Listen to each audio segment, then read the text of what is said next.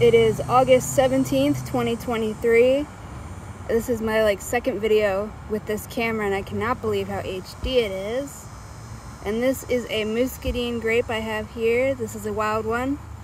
And this is how big most of them are in the wild. Some of them will be smaller, but okay, now it doesn't want to focus. Okay. When they are ripe, they'll have a black skin with little dots like this. They might have some scratches on them, but that's just from it growing. And let me bite into it.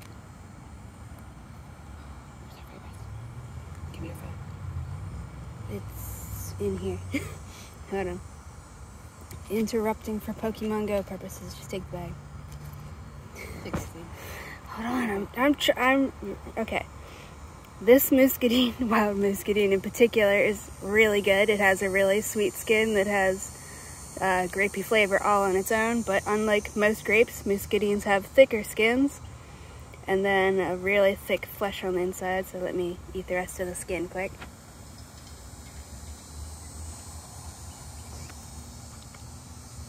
Damn it. Alright, I dropped this on the ground and I'm not doing a 5-second roll with it.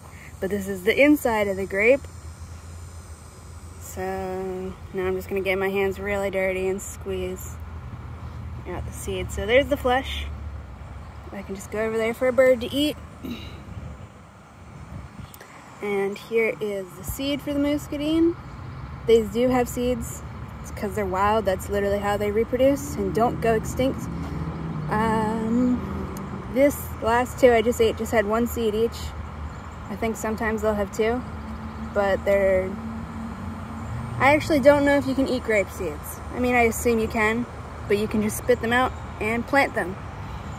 And this plant is at the Georgia Southern University's Armstrong campus. We're on the little path now.